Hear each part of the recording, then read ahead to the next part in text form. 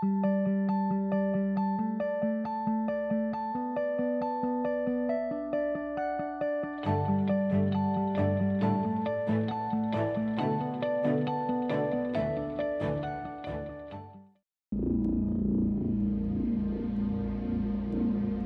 last 10 years, most Western companies have outsourced their production to low-cost countries.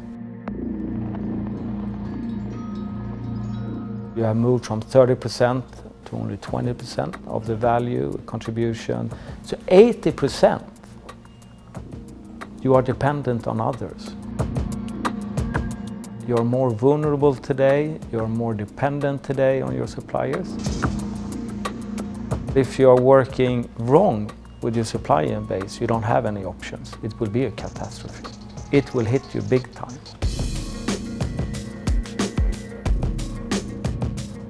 The worst case scenario, you don't have any products.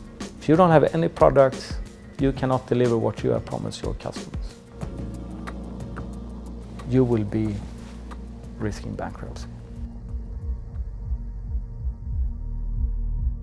So you have one situation, all of a sudden, no products.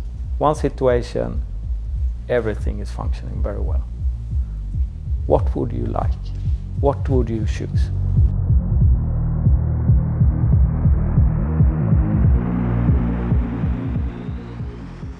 One, will I continue with the supplier and can we put in the right measures in order to keep it healthy, trustworthy, and continue to deliver what we promise to our clients at the right price?